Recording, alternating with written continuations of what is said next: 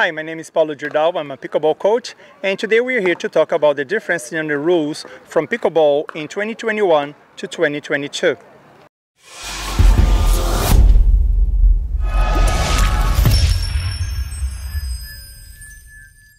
So welcome to my channel. Thank you for logging in. And so today we're going to be talking about the rules from 2021, what did change and what is still kept the way it was for now 2022.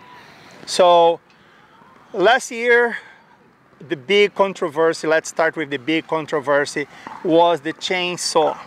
The chainsaw was, as you could use the paddle or the ball and the paddle and try, as a chainsaw, try to spin this ball in the way you want.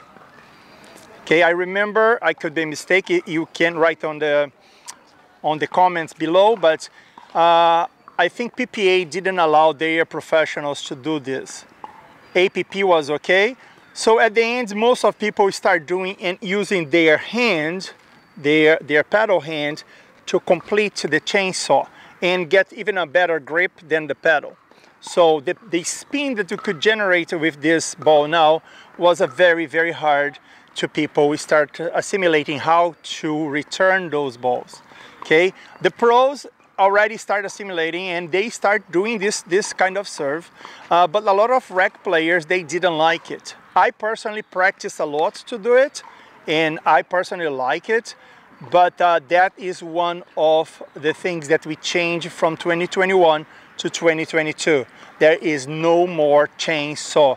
Okay, the rule is going to say now that you have to use your non-paddle hand, in this case here my left hand, to toss before you hit the ball. Now, you still can do the spin with one hand, backwards or forwards, but you cannot use your second hand to do it. Okay, I still think all the pros and all the good advanced players, they are going to figure out a very, very creative ways to do this, and maybe next year they might even change again. But for now, there's no more chainsaw. Okay, another one that people keep asking me, did they change the drop serve? A drop serve is when you drop the ball, you cannot toss it, you cannot throw it down, push down on the floor, you can just drop it. Once you drop it and the ball bounces on the floor, you can return whatever way you want. Some people came this week and was saying, oh no, they changed the rule. Now you can, you still have to do under your waist level, the paddle still has to be below the wrist. No, that was just a trying. People tried to do that, didn't pass. So our drop serve that before was just a provisory, was just a test, now it is in the rule, is approved, and is as before. You have to drop it, you cannot toss or throw, and you can use whatever technique you want to strike the ball to the serve area on the other side. So just a recap, there was no change on the drop serve. Okay, the third one that I want to talk about is the let. The let serve is when you serve the ball net, the ball hit net, and it lands on the serving area.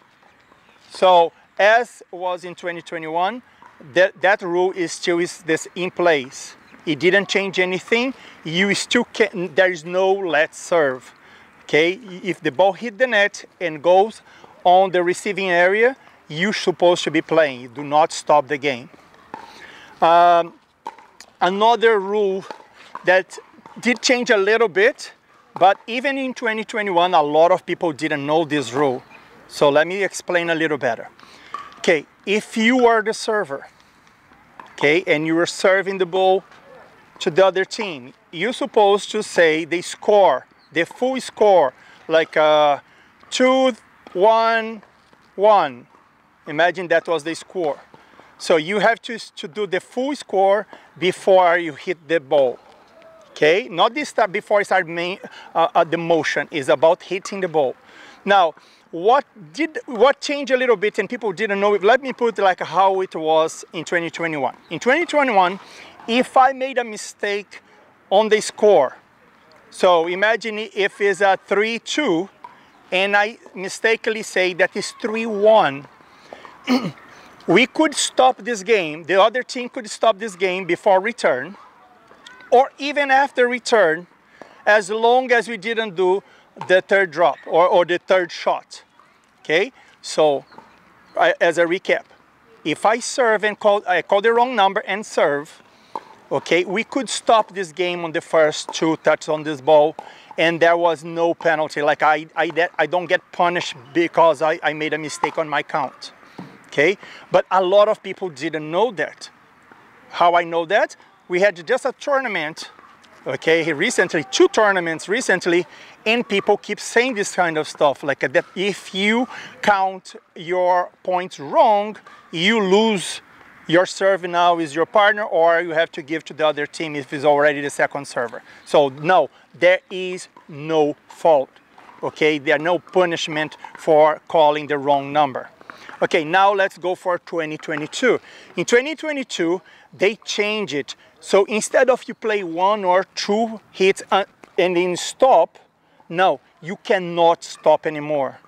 So I imagine if it was a 3-2 and I call 3-1 and I serve. So 3-1-1 and then I serve, okay? And that is the wrong score. Both teams have to keep playing until the end of the rally.